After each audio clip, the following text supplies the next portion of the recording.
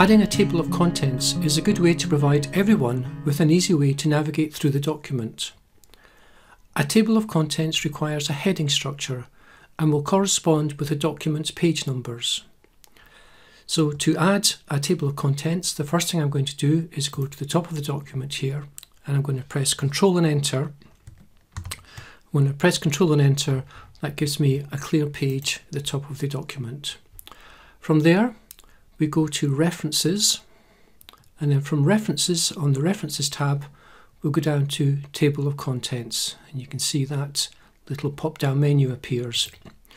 There's lots of options to choose from, including creating your own custom table of contents, but what I'm going to do just now is just choose the automatic table of contents.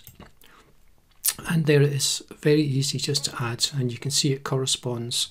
So if I wanted to go down to the armistice, Control and click, and that takes me back, and because I've got my Go to Top pin, I can click that and we'll go back to the document. You can also, if you wanted to, we can just highlight that, and we could maybe change the, just highlight the field. If I go to Home, you could, for example, do a double spacing or increase the spacing should you want to.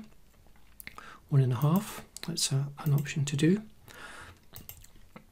And if by any chance that the pages, you add more pages or the document is edited and you need to update it, then again it's just a case of highlighting the table of contents, right clicking, and then you can see Update Field, and you get the choice of whether you want to update the page numbers only or update the entire table. So there are lots of ways in which you can edit and enhance and improve the table of contents.